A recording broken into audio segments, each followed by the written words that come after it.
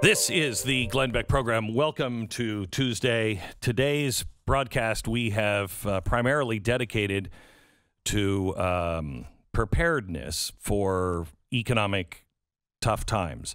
Now, Bank of America has issued a report that said at the very least, transitory hyperinflation is coming. Okay, so let's just take them at their word. Not me, not anybody else, not any crazy Yahoo like me saying this. This is Bank of America. Let's take them at their word. How do you prepare? There's lots of different ways, but you have to start thinking like Germans did in the 1930s. There's a great book. I can't remember the name of it. I'll try to find it here before the end of the hour. But there's a great book out. It was a diary of a guy from Germany. And he just wrote the daily goings on, and it is phenomenal. He said 1 week, none of us had any idea what hyperinflation meant. The next week, everyone knew what it meant. And the smart people, I should say half smart people went and they bought as much as they possibly could early on. So their family was stable. The reason why I say they were half smart people is because they told people. And then, of course, when there's real scarcity and you appear to have more than others, they come for you. So everything I am telling you today, I would keep it to yourself. I would keep it to yourself. Just so you know, I'm not doing any of these things. I'm wildly unprepared.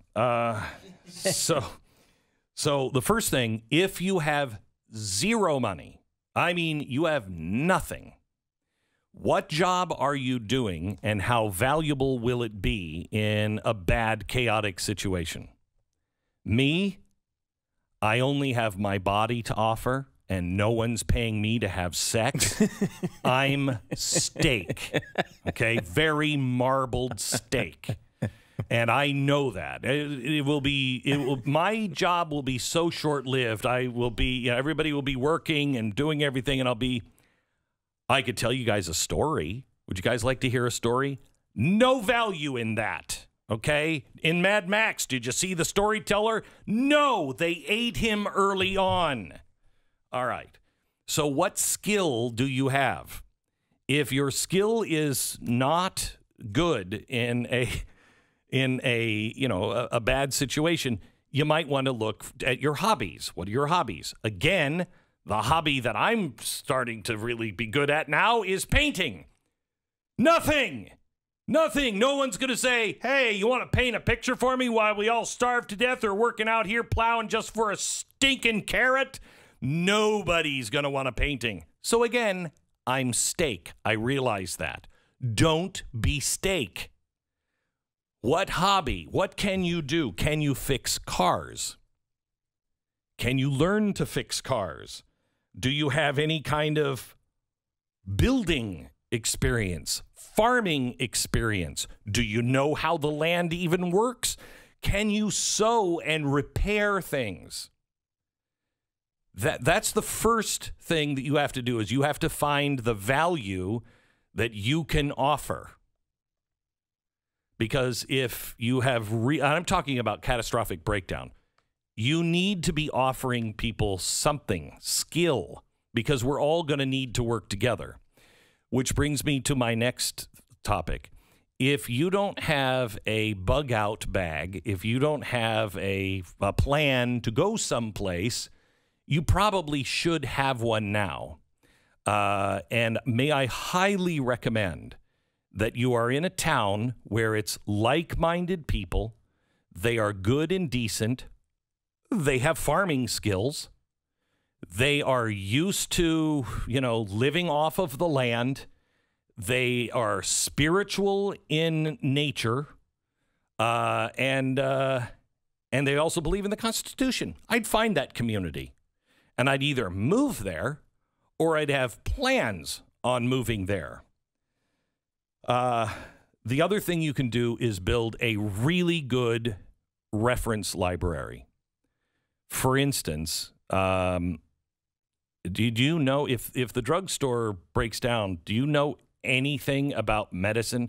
Do you know anything about the plants around you that you can eat or can't eat? I'll be dead in 3 days. I'll be like, where's the cupcake? Where's Sprinkles? Where's the cupcake store? I haven't seen a cupcake store. Where's the cupcake store? There's no cupcake stores here, so go forage for something. Hey, this looks... Yeah.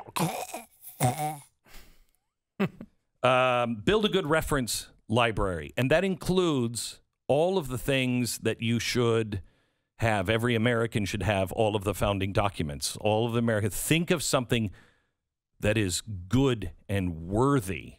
If you only had 7 books, what would they be?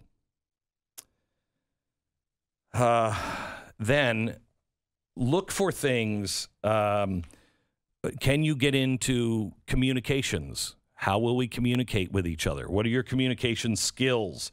Do you have, any medical skills? Can you get any medical skills? Can you right now go get skills and don't ever tell somebody you're a doctor? Although I'm a doctor.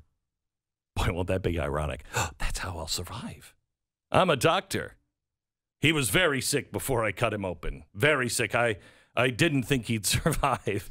He had a heart problem. You took out his stomach. Oh, well, his stomach had to be removed. I'm telling you that right now. Don't tell anybody you were a police officer or a doctor, or you'll be dragged into service. Now, here's something else. You are looking for things, and I'm talking about people who are the average person that doesn't have... I'm talking to my broker this afternoon at 4 o'clock.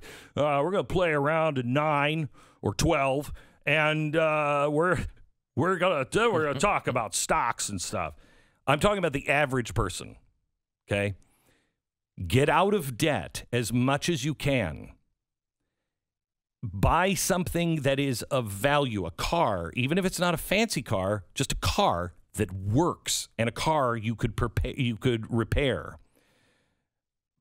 When you have nothing, remember others will have nothing as well. Toilet paper comes to mind. Oh, no, Glenn Beck he's starting a rush on toilet paper. Toilet paper is going to be $8 a sheet soon. Yeah, it probably will be, but not because I said something. Toilet paper, razor blades, painkillers, over-the-counter medicines, lip balm, diapers, baby wipes, condoms, bar soap, deodorant, shampoo, all of that stuff. If things get really bad and really expensive, wait a minute, you're a farmer, you have some corn? Well, we haven't had anything but soap for dinner for a while. I'll trade you some soap for some corn. You're looking for things that you can trade people for. Also, I think a very good investment is ammunition. Let me say that again. Ammunition would be a very good investment. We have a couple of stories on that coming up. Also, coffee, alcohol. People don't think this way, but if people can't afford something, and let's say, I can't relate to this, you're an alcoholic. I need alcohol. Even if you're not an alcoholic, right now in today's world, I need alcohol. Lots of it. Kids, don't waste your alcoholism on years where the problems aren't that big. You're going to need that alcohol someday. As Homer Simpson says, alcohol the cause of and solution to all of the world's problems. Exactly right. He's exactly right. Coffee and tea, sugar, sweets, chocolate. Think like your grandparents or your great-grandparents in the Great Depression. I told Pat, he's like, oh, good year to start a cookie company. Actually, cookies and chocolates and sugar will be one of the last things that people will stop buying, because when the whole world sucks, you want something normal and you want a treat, and it could be just a bar of chocolate. Would be great. I've had his cookies, and I believe Kexi Cookie will be the last company standing in America. Yeah, see, he even has something. He's like, they're coming at us, Glenn, and he's like, they're coming for you, man. I'm the cookie guy. Well, you're describing here to interrupt a little bit, you're describing here a real, apocalypse type of situation here. This is not, hey, your prices are going up. Okay, I don't think so. This is a world where civilization is crumbling. Your prices are going up. Again, do not tell people you're doing this. Your prices are going up. Your prices are expensive today. If you're in transitory hyperinflation, your price of your food, your corn or whatever, is going to go up. I am doing stuff on my house. I bought the stuff that I knew I was going to use. I wasn't using it to barter or anything else. I bought it right now. That's the key. Buy things that you know you're going to need and use, and you know that it might come down before you use it all, but it's better to have it than having to go buy it when it's a bottle of shampoo that used to cost you $3 is now $5 and you think might be $17. Buy it now. The things you can do is cut your spending where you can and buy the things that you know you're going to need. If it's transitory hyperinflation, great. That means things try to say this with a straight face. It means things go back to normal. Great. So try to do everything you can to cut out your expenditures for the next 8 months. Buy the things that are going up. Detergents, bleaches. Bleach is going to go through the roof. If you're looking for anything of building a house, it's going to go through the roof. Think about what the government is spending. They're doing things for the Green New Deal.